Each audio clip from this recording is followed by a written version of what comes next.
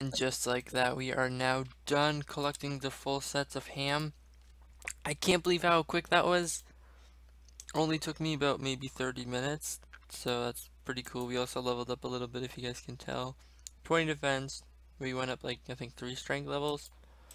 Um, we also got 11 prayer, and we're 39 combat, which is really cool. But I now have the full freaking 2 sets, and we can now work on doing Death to the Direction. Our cat also grew up, so I'll probably go get a new cat before I start the quest. That way I can have it crawling around. I'm eating a warhead right now, so that's why you keep hearing me like sound a little bit different. But yeah, let's go do Death to the Direction. Alright guys, since day one, I said I was going to get the Death to the Direction quest completed because that would be the main moneymaker right off the bat for me. 2k thieving and range XP. Can I use special attacks for the Dorgishan? Enter the ham storage rooms, which is what's going to make us our bank. And then we can now enter Dorgish Khan. And we get 1 quest point. Death to the Direction completed. Do we level up at all? 28 thieving. Can now do chest and Ardian Relica. 15 range.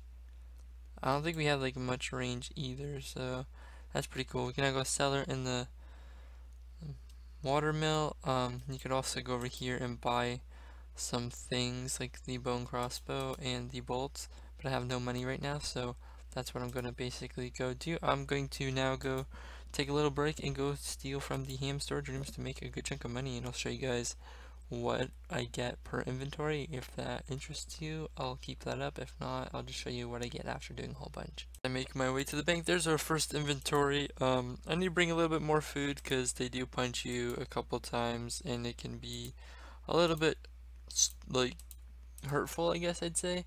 It could hurt quite a bit. But we did manage to get a diamond off the first one that I actually opened up, which is kind of funny.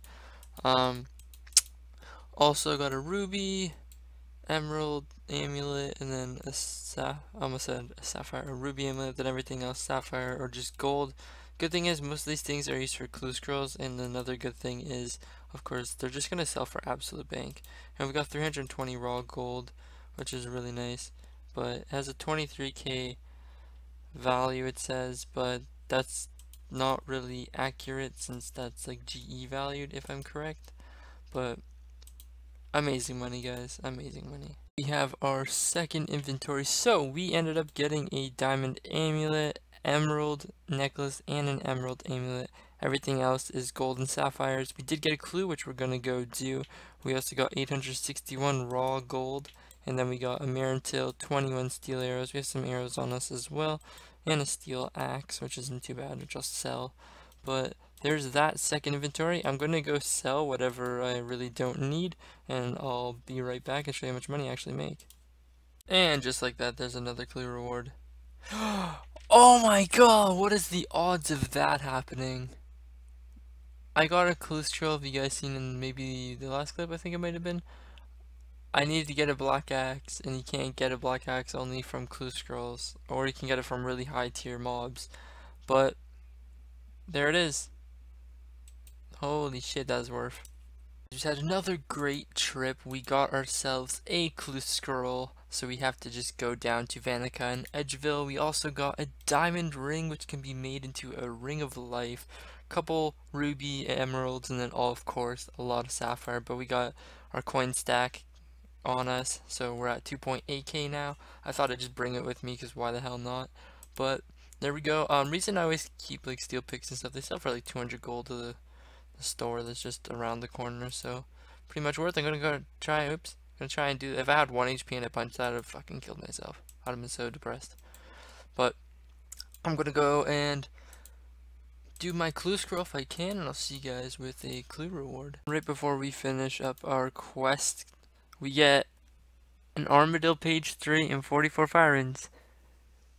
Not bad, not bad. I want a cosmetic, like I just want to wear something different, but 3 clues, 2 pages. Come on, that's pretty freaking good. But now we're gonna get on the quest grind. I'm not gonna get Dragon Slayer done today. I'm just gonna get every other quest. And if I am able to get Dragon Slayer done, I will. But there we go. There is another clue scroll completed. We get the Armadillo page 3, which has a value of 343k, but to me only 240 GP. We are finished with the Black Knight's Fortress, 3 quest points, 2.5k, really nice quest to do right off the bat if anybody does start an Ironman account, because that's incredibly easy. Just make sure you have some food and you have the helmet and the chain body. Other than that, you could do it at like level 3, free 2.5k. Alright guys, so here is the Demon Slayer quest completed, sending Delrith back into the void, you know, right back into that beautiful vortex. Look at that animation, clutch and clean, so fresh and so clean. But there we go, quest completed. Don't really know what you get as a reward, but yeah, I think you get the sword and some quest points, but 48 quest points, there we go. Now we're gonna go do Ernest the Chicken. What the hell is the odds of this? Sorry, I'm eating a warhead. But what the heck is the odds of this? Clue Geode Elite. Oh, as you guys know, I definitely can go ahead and do that. So I'll see you guys with the reward. Alright guys, so I went ahead and got enough to make 1,290 bronze arrows, and we are at 5 fletching. So once I complete making these, I'll show you guys what level we actually got to. Alright, so I went off and did agility while doing fletching. We managed to go from 5 to 17 fletching off of making 1,290 arrows. Not that bad. We're going to use these probably for a really long time until I run out. I don't see a point in really even having them because they're bronze, and bronze isn't really useful, but 17 fletching. Yo, what's going on guys? Daniel here. So I found something kind of interesting, I'd say, that would be really helpful for an Ironman. If you get 32 cooking, come to the cooking guild. You guys know where that is. It's just to the left of Varrock's big bank, and trade this guy here. He actually sells red berry pies, so even struggling to do the Night Sword quest, you can just walk in here and buy a red berry pie for 12 GP. He also sells garden pies, which can boost your farming level, which will help you out with the Fairy Tale Part 1, and they're pretty cheap as well. So just thought I'd throw in this tiny little video to help out some Ironman. I'll see you guys later. Peace. We completed the Night Sword quest, getting 12.7k XP, boosting us to 49 quest points, 31 smithing, can now do steel axes, steel plate legs, and iron plate skirts. Holy shit. Alright guys, so if you wonder where I get all my money from, I'm about to sell all this jewelry, so yeah. If you see me in the next clip with a decent amount of cash, that's how I did it. And we finished Vampire Slayer for 3 quest points, almost 5k attack XP, bringing us to 52 quest points, and we're going to go finish Ernest the Chicken next. And there's Ernest the Chicken completed, 56 quest points, 300 coins, and that was 4 quest point. Freaking dog. But there we go, we only have 5 more quests to go, then we're done all the free-to-play quests.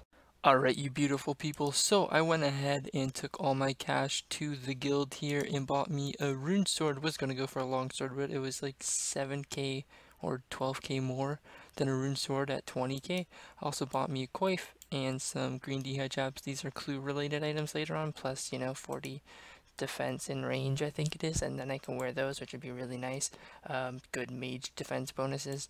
And then the coif, of course, everybody hates it, but it's used for clue scrolls, so I'm definitely going to use that. But this is what we're looking like right now. We're looking pretty good. I always like the hood. That's why I really like Aram's hoods. And then they came out with that new, the new, like, Zamrock hood or whatever, and it looks really cool, and I can't wait to actually get the Aram's hood. Just got a clue. My girlfriend's going to open it up. Good luck to us. What? No fucking way. We have, okay, we have an armor page 2 or 3, and now we have armor page 1. If I can get 2 more, I complete the book. But this, if I'm correct, this protects me from Saradomin. So I don't know, but I'm pretty sure this is the one that protects me from Saradomin if I go to the God Wars dungeon, so Saradomin minions won't hit me.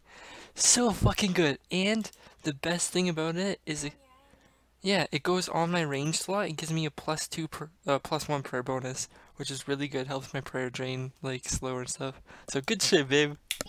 Good fucking shit. We were just about to end off this episode with out doing all the free-to-play quests, and I remembered that I told you guys I was going to do all the free-to-play quests. I don't know if I'll do Dragon Slayer, probably not, but there we go. There's Pirate's Treasure, because it's already a 10-minute video. So Pirate's Treasure, Prince Ali Rescue next, then Restless Ghost, and Shield of Arab. Gonna try to do it quick and easy. We're at 58 quest points already. See you guys with the next quest. Peace. There we go, guys. We just broke the 60 quest point marker. We're now 61 quest points, 700 coins, 3 quest point reward from Prince Ali Rescue. We're now going to head and do the Restless Ghost and then Shield of Arab. I'm going to have to do that by myself. It's going to suck at the multi-log, but whatever, it's going to be easy. And then we're going to try and attempt to do Dragon Slayer. I really want to get this done as well, so that means I'm going to get on the Slayer grind. I'm also going to get my crafting to 20, so I can go ahead and do the Elemental Workshop quest, which will boost my crafting and smithing by a good chunk. 30 range should be easy. That's just AFKable, basically. Just AFK, I don't know where, but just easy as hell. Priest Apparel, easy as hell. Restless Ghost, we're about to go do 90 crafting, super easy, and then 35 wood cutting, very easy as well. Alright guys, so there is the Restless Ghost completed. I'm now making a new account and I'm going to use that to help me out with Shield of Arav, but there we go. 1.1k quest, 1.1k prayer XP and 1 quest points. The Restless Ghost is now completed. That gives us 15 prayer. Cute little white kitten that we're raising. But did we go up a combat level? We did not. But there we go, boys. We are now Shield of Arav and then Dragon Slayer, and that's all that we have left. That is unbelievable. So glad I'm going to be able to finish this by the end of today, since that was my goal. I wanted to get this done and then upload it for you guys. I'll see you guys in just a little bit with the Shield of Arav completed. Alright guys, there is the Shield of Arav quest completed. 1 quest point, 600 coins, 63 quest points, and now all we have left is Dragon Slayer. Let's freaking go. Guys, as I prep for Dragon Slayer, I have a whole bunch of stuff that I actually have to get before I can even complete the quest. So I'm going to end this episode here. Hopefully you guys enjoyed it. We got ourselves to 63 quest points. Technically completed all the free-to-play quests besides Dragon Slayer. Show you guys our bank really quickly.